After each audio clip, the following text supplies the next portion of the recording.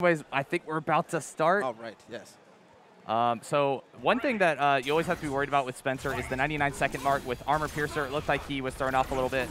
Ringer hasn't been playing Marvel Infinite as much, so he may have forgotten to hold forward in that specific instance, or may have had the glitch where if you hold forward before the screen actually appears, it'll actually lock. And he hits him with the cross-up.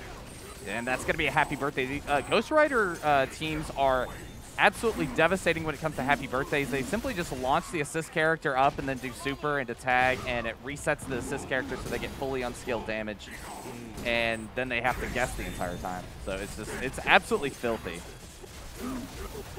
And this could be it for Spencer. Yes, it is. And I think he's going to kill Dormammu too. Oh, that's wow. it. That's game one. So this is that was a very much so blink if you miss it type of game. Absolutely. Happy birthdays have been optimized to the point where being able to juggle characters, getting like 2 hits in the game can decide a match if it starts with a happy birthday. So Ghost Rider is no stranger to that. Shoutouts to Takewa, the absolute pioneer of a majority of the Ghost Rider tech out there.